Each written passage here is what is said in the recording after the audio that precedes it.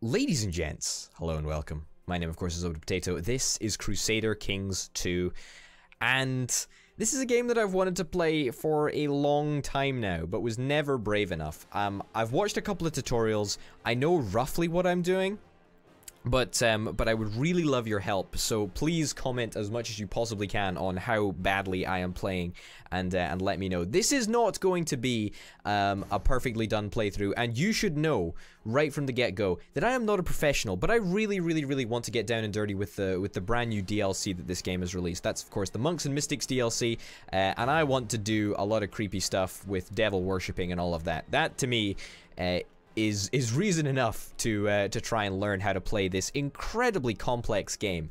And I'm not going to make it that easy for myself. I suppose this is an easy country, West Francia. We're not going to be playing as West Francia. We're going to be playing as Scotland the Brave, which is a more difficult country. But it also basically means that we get to be our own dude. You know, we get to be King Owain of Strathclyde, which, you know, is in Scotland, and Scotland the Brave and all that. We need to make sure that we are, you know, turning Scotland into the Scotland that we want to see. So, yeah, we're going to be playing as this dude, Alt Clut. House Alt Clut. I've never heard of it. Never heard of it at all. But you know, Strathclyde, Kingdom of Strathclyde, whatever. Petty King of Strathclyde. I'm gonna call it the Kingdom of Strathclyde because, you know, fuck you, video game. But yeah, we're gonna be playing as these guys. We are gonna be playing with all of this nonsense. I don't even know what's going on here, but we are going to be playing with all of the default rules because I have no idea what I am doing. I've read a little bit. I know roughly what some of the stuff does. I mean, Monks and Mystics allows, like, devil worshippers, which I'm really interested in, and I want to see how that ends up impacting the game. I've no real idea. I've played about half a game, I would say, but yeah, I'm always looking for tips and hints and tricks to see what's going on. And one of the issues that I think that you'll probably end up finding with this is that I kind of know on a macro level what we're supposed to be doing. You know, we need to be conquering this guy, we got conquering this guy and conquering this guy, whatever. But on a micro level and the interactions between some of the different elements is where I'm probably going to end up falling down. So you'll need to help me out there. Anyway, this is our dude. He looks very attractive. We have an heir. Very cool indeed. And one of the first things that we are probably going to want to try and sort out is we're going to probably try and want to take back the petty kingdom of Strathclyde, because currently, I mean, it's kind of, I don't want to say it is petty, but it's kind of pathetic right now. Like, we need to make it truly glorious, and so we are going to try our very best to make that dream a reality. And we can force claims, or we can force de jure claims on de jure, whatever. Who gives a shit anyway? We can force claims on this area, I think, but I don't think that that's going to be a possibility for now, because we're not quite up to the might that this chap has. This chap is much more advanced than we are. We are very minor. 462 troops is apparently the largest number of troops that we could possibly raise. So that's not going to be a target for a considerable period of time. However, this guy over here, and you are Petty Kingdom of Dalriata. That's an area that I think that we probably are going to start conquering. 420 troops is the maximum that you can possibly raise, so that's great. I'm happy with that. You've got two little people under you. Now, there is the Kingdom of Pictland, and the Kingdom of Pictland is something that I am very interested in taking on. You, of course, are, yeah, you've got the big dick in Scotland at the moment, but believe you me, buddy, one of these days I'm going to be the big dick in Scotland. Now, historically, Scotland should, I think, go down to about this line. So if you look at this line here, I think that is where the historical, what is it? Yeah, the historical difference between what is Scotland and what is England differentiates. So we kind of want to get right down to the bottom of Lothian. That's kind of going to be the goal.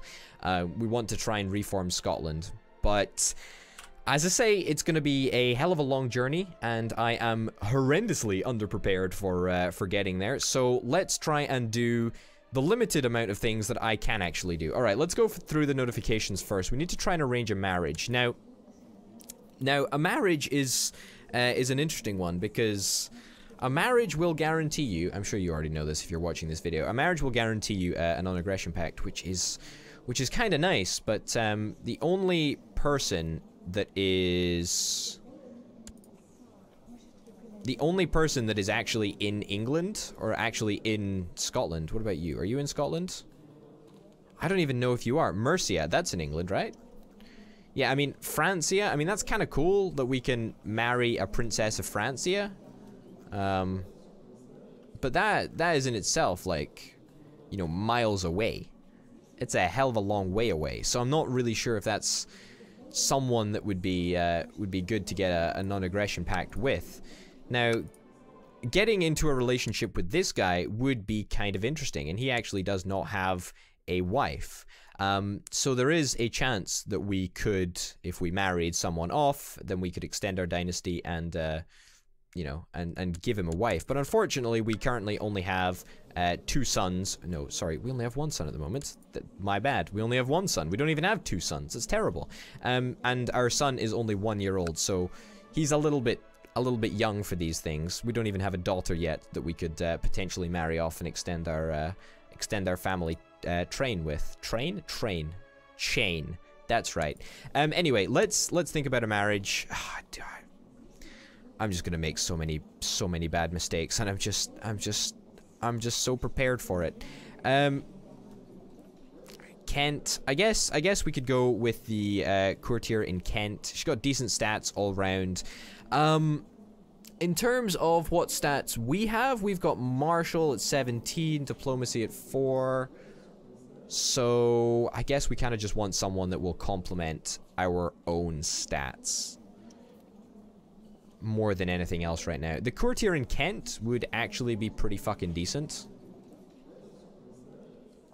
You're also pretty good, but you're Greek, and I don't really give a shit about Greek people right now. Maybe I'm just playing the game completely wrong. Who knows? But sometimes you just gotta grow some big balls and just make the decision. The problem with the person from Kent is that she's only a courtier. She's not, you know, she's, oh well, daughter of king. Yeah, whatever. Let's go for it. Arranged marriage. Yep, you're gonna go for it. I'm pretty happy with that. I don't even know where fucking Kent is, for God's sake. Where is Kent? Good question. No idea. Oh, down here. Down here. Okay, so we'd be marrying this guy's daughter, right? So, you have a daughter, presumably, and I think, yeah, we're gonna be marrying her. Perfect. All right, so we'll do it. It's perhaps not the best, but whatever. Once again, I am pretty new to this. Pick an ambition. Well, our ambition, Scotland the Brave, is to become the King of Pictland. That's exactly what I want to do. I don't really know why I should, but I kind of want to. I kind of want to. Become a paragon of virtue. I'm not really interested in that. I'm more interested in becoming the King of Pictland. And we gain 500 prestige. I'm honestly not interested in, I'm not interested in anything else. I really just want to become King of Pictland. Yeah, alright, thank you very much. Let's also choose a focus. So a focus is a good opportunity, as far as I'm aware, to top up one of the skills that you're kind of shit at. Now, obviously, Marshall, we kind of, you know, we knocked the ball out of the park on that one. Whatever his name is, King Owain II of Strathclyde. We do kind of knock the ball out of the park on the Marshall side of things, which is lovely. But stewardship might be a little bit interesting. I would love to get some more taxes. Taxes are always good. Intrigue for plots and stuff like that. But I'm not that bothered about plots and stuff like that. Not at the moment. I'm not really down to clown with how they work because I'm a bit of an idiot. Diplomacy, I think maybe is what we want to to focus on for now. Let's give it a crack. Sure, there we go. So our diplomacy should be perhaps slightly worse. We can press claims de jure ducal claims. All right. I mean, that's fine, I guess, but we can't really go to war against this dude who is, you know, literally part of one of the largest empires in England. I say empires, kingdoms, you know what I mean. So instead, we are going to try our focus our efforts on this chump over here. Now this is a mechanic that I'm still getting used to. So please bear with me. You guys, we can at maximum raise, what was the 160 from you. But you will currently provide me with 0. Now, I presume if I unpause that, then that will change. But bishops and all of that nonsense is a mechanic that I am interested in. But hey-ho. We can't call any vassals into war. That's fine. We don't have any fleets. We don't need them. I don't even understand how they work, quite frankly. So let's just go through all of this nonsense that we need to do. So we need to start fabricating claims. That's the first port of action. This is the bishop, by the way, from the bishopric of Strathclyde or whatever the hell it's called. Let's start fabricating a claim on this area, although I think, if I'm not mistaken, we can actually declare war on this guy right now and make tributary, but I don't know if that's something that I really want to do. Like, we may be able to get some better CB conditions over you, but I don't know. I've no real idea what's going on. So let's just set you to fabricate some claims over there for now. Suppress revolt, I'm not really that interested. Training troops, I am absolutely interested in that. And organizing raid, no, please, I do not want to do such a thing. The steward, what can the steward do? Settle tribe, to settle a tribe in your country, increasing the chance that his culture will change to Welsh. Oversee construction or build legend. Monthly prestige. What's our prestige currently at? 30? I guess we'll go for monthly prestige. Not like it really matters that much. What would that do? I don't know what that does, so I'm just gonna go with it. The spy master, do we have anything for the spy master to do? Plot power increase plus 3.5%. I'm gonna build a spy network over here because I do want to sort of muck around with this guy. So let's build a spy network and see where that goes. I have no real idea if that's gonna work out or not. I just go with the flow. And you chaps, what do you do? Improve religious relations or build zeal. Monthly piety. Now, the Pope and the papacy are not exactly something that I am particularly familiar with, so I'm just gonna leave you on this for now and hope that all of my problems go away. So you, let's dismiss for now. Special title actions possible. Set the crown focus. I don't really know if this is gonna do a goddamn thing. Sure, there we go. And special minor titles. We can stick someone as a designated regent. I guess the only person that actually has an ounce of power within our region is the Bishop of Cinder and Saint, which is of course Cinder and Saint. That's probably exactly how to not say it. All of these words do not sound Scottish at all. But yeah, this is Cinder and Sant. Cinderyin. Whatever. It's Welsh culture. It's not even Scottish culture yet. Yeah, so let's get you to be the designated regent. Worst comes to worst, you take over. It's not exactly the end of the world, is it? But that is pretty damned good. Now, I'm pretty certain that this is a pretty shocking state of affairs for the Empire, but I'll be honest, there's not a goddamn thing that I really know how to do, so that's fine. Promoting a commander, not really interested. Nope, not really interested in any nobles. Present debutantes. No, not really interested in any of this. I don't need money. Buy indulgence for my sins. No. Now, the societies and this whole new religious aspect, monks and mystics, is something that I'm super, super interested in. And Lucifer's Order. Holy cow. The Hermetic Society, the Dominican Order, and the Benedictine Order. All of these probably have really have really interesting elements, and I am probably interested in joining one of these societies in good time, but we'll have to see what you guys think and tell me which path I should go down. Now, I think we're a-okay to just take it off pause mode. We'll stick it up to speed 2 because I don't want to be stuck around here forever. And let's see how the marriage proposal goes, because I'm sure it will go absolutely swimmingly.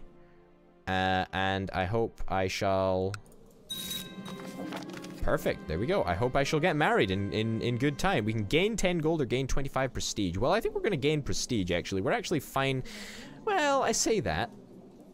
Maybe we'll gain the gold, actually. Yeah, you know what? Let's gain the gold. 25 prestige is a hell of a lot of prestige, but let's gain the gold. To the Great King, fantastic. I'm glad that you are happy with that. So, diplomacy. You're a tributary of someone else, but now you should be saying that you've got a non-aggression pact with us, which is quite nice. And we shall now get married in holy matrimony. All right, so if we were to raise a levy, it would not be very much because, of course, we are pretty pathetic, but we are training troops, and that is an important point, which will give us an extra 30%. The question is, where do we go from here, and how much effort is it going to take to squash this guy? Because you do have a fair bunch of titles, but I'm presuming that you are not in a position to really do anything with all of this land that you seem to have, and you only seem to have 2 provinces. That's what's screaming out to me. You directly control them both, which is fine. A big town over there, and a decently sized town over there as well. Much larger than our one, much larger than our levy. So our levy is somewhat pathetic in comparison to his. But you know, we're gonna try our very best in order to train up a decent number of forces in order to accomplish the goals that we have. What is this? A message of arranged marriage. Now, you are the dude from Pictland. Alright, so you are a court chaplain of Pictland. I kind of am interested in setting up a marriage with those guys because I'm not really interested in attacking Pictland, at least for the foreseeable future. And if we can marry off someone, then that might indeed help us. As long as we don't marry off anyone in this guy's dynasty, then we're absolutely fine. But for now, I think it's a-okay. Pictland for now, you're good in my books. You're a good dude, at least for now, but that will invariably change as soon as we decide that we want to take you over, which will definitely happen. Alright, so we can declare war on this guy right now. Maybe our, whatever you call it, fabricating claims is completely unnecessary. Because maybe making a tributary is exactly what we want. Remove any previous, becomes tributary. Maybe we just go for it, actually. Maybe we just go for it. It might upset some people. Let's just do it. Let's just absolutely do it. Do we need to raise our levy manually? Yeah. Now, commanders and all of that nonsense, I have no idea how that works. So let's just straight up go and attack. We've got the numbers advantage, so I'm just gonna say, yeah, this is definitely something that we should be doing right now. But of course, once again, I have no fucking idea what I'm doing, so, you know, don't get me wrong. This may be a grave mistake and may lead to me never conquering Scotland, but you never know. We might be successful in our endeavor, and therefore I will be happy. Hey, fantastic. A noble has distinguished himself in this battle. Perhaps I can make use of him. Oh, beautiful, beautiful, beautiful. Lots and lots of good stuff all around. Now, where are you heading? Are we able to get rid of you? A massive recruitment drive. Awesome. Honestly, a massive recruitment drive works for me. We are sieging out now, and I have no idea how the siege mechanics in this game work in comparison to EU4. It looks like that chap is going to regroup. What's up with you? You are attacking Scottish Revolt's war for Pickland. Interesting. So it seems like there are some revolutionaries that are perhaps upsetting Pickland. Oh, look, it's a trebuchet. Interesting indeed. Now, it looks like this chap is still chilling out somewhere over there. Wow, holy shit, this is independent now? No, wait, this is independent. This is controlled by the Scottish Revolts now, apparently, so that entire border just completely changed. Vassal levies raised too long. Is that a problem? Is that a problem? Are you gonna start hating me? Okay, I guess people just start hating me when, let's send people back to defend our capital, I suppose. Yeah, maybe we should have been a little bit more careful with who can control our capital. I'm not worried about being defeated here. It's certainly, you know, winning is definitely fine, but hey-ho. Alright, what is this? Your experience in matters of war has increased, and there are many things that you will do differently in future battles. What will you focus on? Flat terrain experts? What's the terrain over here? Terrain is hills over here, and plains. I think, honestly, we need hills. If we can get hills, then that would be lovely. Light foot leader, or the cavalry leader? Oh god, well let's just choose one of those ones that I think will aid us in some way. But I have really no idea what the fuck is going on. Alright, so you get absolutely crushed. That's exactly what I would expect. And it looks like Pickland won. Yeah, Pickland is now back in control. The Scottish revolutionaries, the Scottish revolts are finished. Let's move you up here. The levies have been raised too long. I am very aware of that, but I'm presuming that that is just something that you have to deal with. Alright. Can we head over here? Can we just, like, stack wipe them? Is that a thing that can happen in CK2 as well? I don't really know. I'm guessing that that's a thing that can happen. You're still retreating, though, so obviously we won't be able to pick up kills on you. But that would be pretty nice. That would be pretty nice. Our war score is not nearly high enough in order to offer peace, I don't imagine. Well, let me see. Enforced demands. Obviously, he's not going to go for that right now, so we're just going to have to keep on slogging at it. I do not know the war score that we're actually going to need in order to be successful in our conquest. Okay, let's send you up here. I don't know if stack wiping is a thing. I'm guessing maybe if we haven't done it yet, then it's not. But 39% war score. We seem to be getting a shit ton of war score from battles itself, and we haven't even started sieging somewhere down. I don't even know if we want to siege somewhere down. Sieging down may not be as effective as it is in EU4. I don't know why I was paused there. That's my B. Sorry about that. 12th of November, and we should get to wherever the hell this is. Reduce your forces yet further. I guess if we just get involved in a bunch of small battles that, you know, are pretty easy to win, I guess that'll just keep on getting us war score to the point of change in war score. 7 change in war score. That's pretty good. Let's get you to move back down here. You are retreating all the way down over this way. I guess we can head all the way all the way over down there. Let's have a little look. Your opinion of me is... Nope, that's the opinion of the Pope. So the fact that the vassals' levies have been raised, that's fine, I think. Like, that's fine. We'll just have to deal with that reality.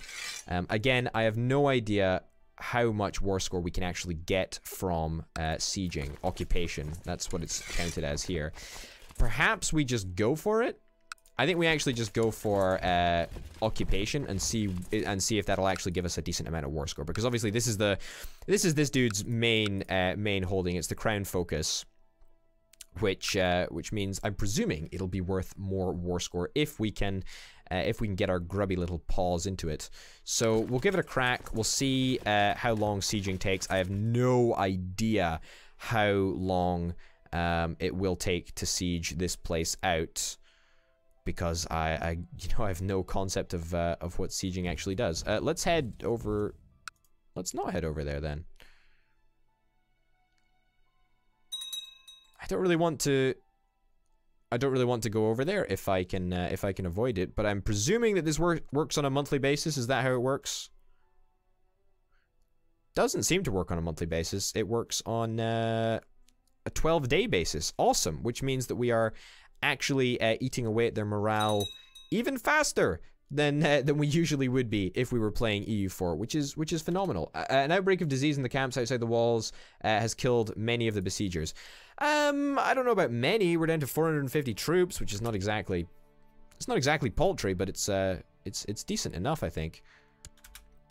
Can we split this army in two? Is that a possibility? New unit split in half.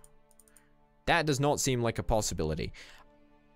I think we're just gonna have to brave it out and hope that we can defeat this holding, or defeat this region in the allotted timescale. You're not even gonna siege down my capital anyway, or my only province. You're not gonna siege down the only province I have anyway. So, in reality, who even gives a shit how long it takes? As long as you don't even decide to bother to go over there. Attempt to assault holding. We might take serious losses if we attempt to do so. I'm not really interested in taking unnecessary losses, especially when this is going so damn well anyway. I think honestly we can be really, really happy about this, and everyone is gonna be singing my praises as soon as we win this. Now, this will take morale to below 0. It'll take it from 10% to below that. I'm presuming that on that date we gain control, which is fantastic. That's really, really good. Now that only gave us 10% war score, which was really interesting. And he still will not accept my enforced peace demands. He will accept a white peace, but obviously I'm not interested in a white peace. If I was interested in a white peace, then I you know, I wouldn't be here. Let's head into the hills. Uh-oh. What is this? Oh, God. What does this mean? What's the problem? Commander of Strathclyde. We need a commander of Strathclyde. Is this you? Are you the guy? Commander of Strathclyde? I'm gonna try and pretend I know what I'm doing. Sure. That definitely made a difference. So I'm happy that that changed something. So what do we need in order to... What war score do we need in order to make this a successful event? Because I have no fucking idea. Literally no idea. I guess this will be the last assault on this dude's territory. We probably will end up taking quite significant losses at this, which means, I guess, maybe our vassal will end up being rather pissed at us. But apparently, he doesn't even care that the levies have been raised, so that's great for us. That's great for us. Awesome. And I'm not expecting to lose this battle in the slightest, so once again, great news all around. This is fantastic. This is grand. This is great. All of these numbers, they mean nothing to me. All that I'm seeing is victory. And that's 13 war score, which is a hell of a lot. Now, here's the question. If we manage to completely siege this guy out, is that going to lead to... Uh-oh. That's a problem, I guess, maybe? I don't give a shit. I mean, pop-ups, you know, man? They just don't do it for me. They just don't do it for me. Anyway, let's get this place down, and then we can... I guess that'll probably trigger him into a place where we might have a 100% war score. I don't really know. I've never won a war in CK2 before. But we do look like we're winning it, so that's actually rather nice. But anyway, ladies and gents, on that note, my name, of course, has been Potato. This has been the first episode of CK2, Monks and Mystics. Thank you very, very much for watching, and I'll see you next time. Bye.